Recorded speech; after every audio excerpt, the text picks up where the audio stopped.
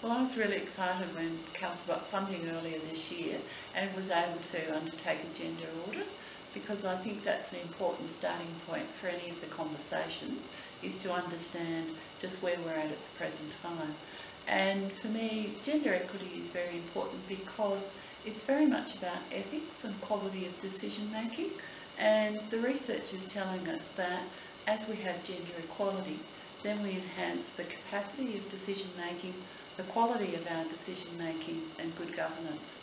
And so as a leader of a large organisation that has almost 200 staff members, that's a very important part about how we can grow our organisation and the culture of our organisation. And I think also we've been through some difficult times in recent years, and for ourselves as an organisation and a community, it's about taking the outcomes of where we've been and having respectful and courageous conversations both within the organisation and with our community.